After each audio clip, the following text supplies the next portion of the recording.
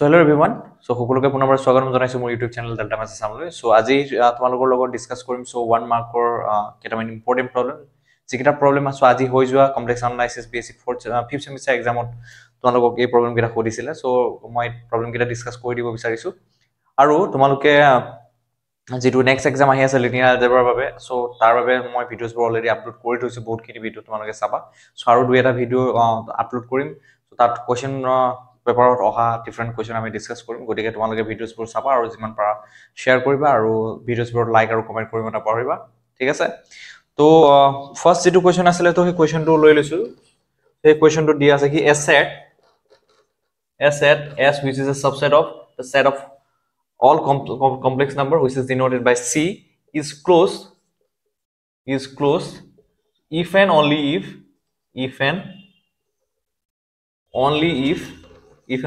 কি দিয়া আছে S contains each of its days points ঠিক আছে সো আনসারটো সোয়া তোমালোকে সো ইয়াত কি দিয়া আছে S set S বুলি দিয়া আছে which is a subset of all complex numbers which is denoted by C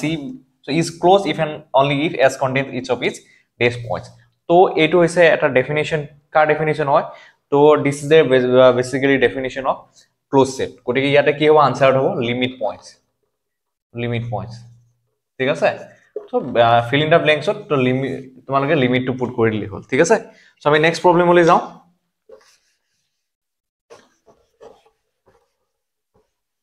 so next problem to সোয়া তোমালোকে so next problem to দিছে so question to দিছে write down the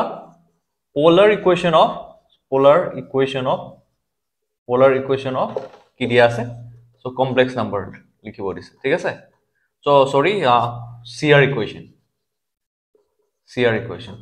that means যেটো Cauchy-Riemann equation হয় so তো সেই equation to polar form to লিখিব দিছে তো তোমালোকক অলৰেডি polar form যেটো proof আছিল so polar proof to কোৱাই দিছো গতিকে তোমালোকে polar form বিষয়ে ভালকে নিশ্চয় জানা so গতিকে ইয়াৰ proof to তোমালোকে চোৱা ইয়াতে কি হ'ব so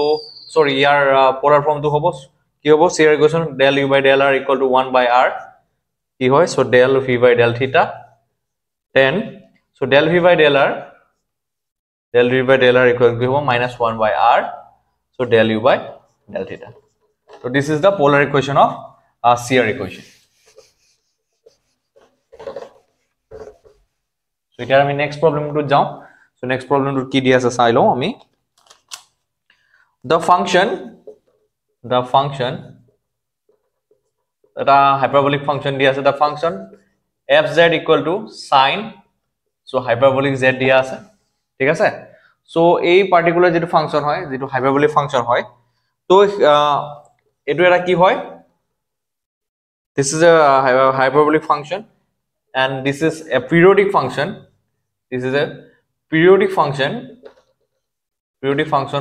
with period so কিমান হয় কৰিছে with period so fill in the blanks আছে answer to কিমান হয় তোমালোকে নিশ্চয় জানা so 2 pi iota so জনে জনে এটো লিখি থৈ আইছা ফুল মার্কস ক্লিয়ার কৰিব in fact অকল sin hyperbolic z ৰ বাবে so period to 2 pi iota নহয় so তোমালোকে জানা যে cos hyperbolic z ৰ বাবেও so period to কিমান হয় 2 pi iota হয় ঠিক আছে both the hyperbolic functions are কি হয় periodic হয় ঠিক আছে তো আমি নেক্সট প্রবলেম লৈ যাও so next problem define simple closed curve বুলি বলা দিছে so হেতু ডেফিনিশন তোমালোকে নিশ্চয় জানা মই কৈ দিব না লাগে তো নিশ্চয় কৰিব পাৰিবা তো নেক্সট এটা problem দিছে so write down the value of the integral so write down the value of the integral so value of the integral so write down the value of the integral so কি দিয়া আছে integration over the closed curve C f of z dz দিয়া আছে where fz কি দিয়া আছে so where fz equal to কিমান দিয়া আছে আমা so z into e to the power minus 2 c is the circle কি দিয়া আছে so mod z equal to 1 দিয়া আছে তো ইয়াৰ বাবে আমি সলিউশন টু ফাইন্ড আউট কৰিব লাগে দ্যাট মিন্স এই পার্টিকুলার যেটো ইন্টিগ্রেশন হয় over the closed curve c আমি so এই complex value function fz equal to z into e to the power minus 2 বাবে আমি তো এই ইন্টিগ্ৰেশনটো আমি সলভ কৰিব লাগে সো কেনেকৈ এই প্ৰবলেমটো সলভ কৰিব পাৰি আমি চাও So look at the solution. So g2 given function dia ase fz equal to ki dia ase e to the power minus 2 into amak dia ase kiman into z dia ase thik ase aru circle to dia ase mod z equal to 1 aru circle to jehetu mod z equal to amak 1 dia ase gotike so ei circle to babe ami so here ei circle to ki hoy so center at origin and radius having radius kiman hoy 1 hoy gotike here babe polar equation to ki hoy z equal to So r into e to the power iota theta লিখিব লাগে বাট ইয়াতে polar equation e to the power iota theta হ'ব কাৰণ r ৰ ভ্যালুটো ইয়াতে 1 হয় ঠিক আছে এতিয়া সোৱা ইয়াৰ পৰা যদি তোমালোকে dz ক্যালকুলেট কৰা কি হ'ব so iota into e to the power iota theta হ'ব আৰু ইয়াতে থিটা ভ্যালুটো কোৰ পৰা কোলে লাই কৰিব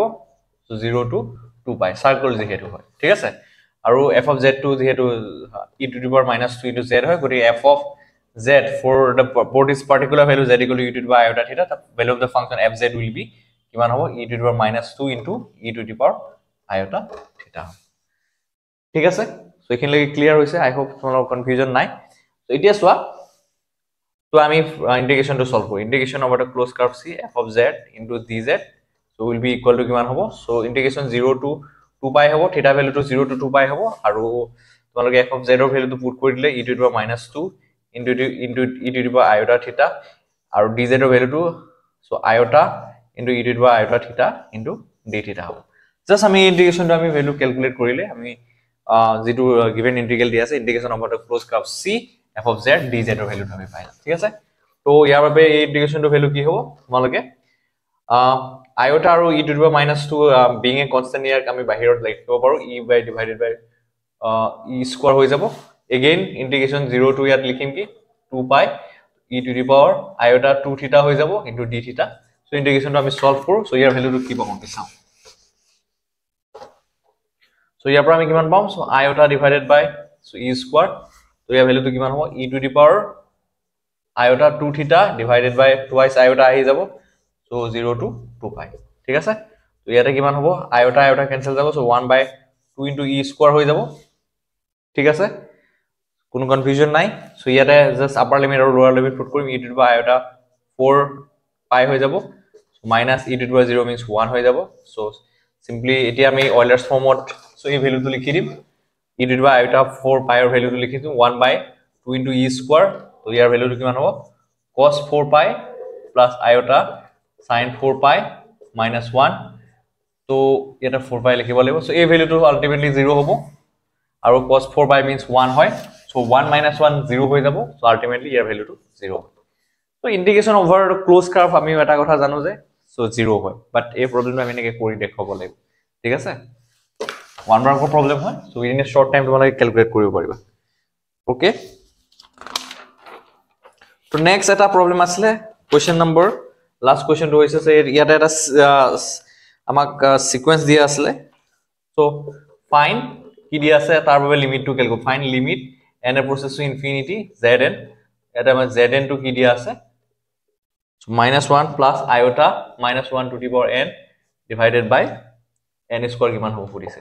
so as n approaches to infinity answer টো সোৱা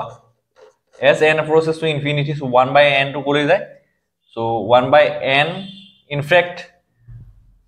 1 by n বা 1 by n square so in fact এই দুইটাই তো তাৰমে কোলে এপ্ৰোচ কৰে 0 লে এপ্ৰোচ কৰে গতিকে এই টাৰ্মটো কমপ্লিটলি 0 লে এপ্ৰোচ কৰিব so zn approaches to limit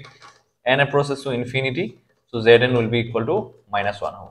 so this is the answer তো এইবিলাক প্ৰবলেমৰ তোমালোকে আনসাৰ খিনি পাই গলা গতিকে তোমালোকে মিলাই চাবা so কাৰেক্ট হৈছে নে ঠিক আছে so আমি নেক্সট ভিডিওত আমি ডিসকাস কৰিম so কি ডিসকাস কৰিম আমি লিনিয়াৰ এলজেব্ৰা কিছুমান ইম্পৰ্টেন্ট আমি প্ৰবলেম ঠিক আছে তো যিমান পাৰো চেষ্টা কৰিছো তোমালোক সহায় কৰি দিবৰ বাবে সো গটিকে তোমালোকে ভিডিওবোৰ চাবা আৰু সাপোৰ্ট কৰি যাবা চেনেলটো আৰু যিসকলে নতুনকৈ চাই আছে don't forget two subscribe the channel